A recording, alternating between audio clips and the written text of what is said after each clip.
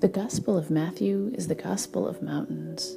Jesus is tempted by the devil on a mountain. He preaches the Beatitudes in a sermon on the mountain. He prays alone on a mountain, feeds 4,000 freshly healed and hungry people on a mountain, is transfigured by the illuminating love of God on a mountain, says goodbye to his friends on a mountain, and after the resurrection, he gathers up those same friends in a mountain on Galilee and calls them to keep spreading this good news from these mountains to the whole world.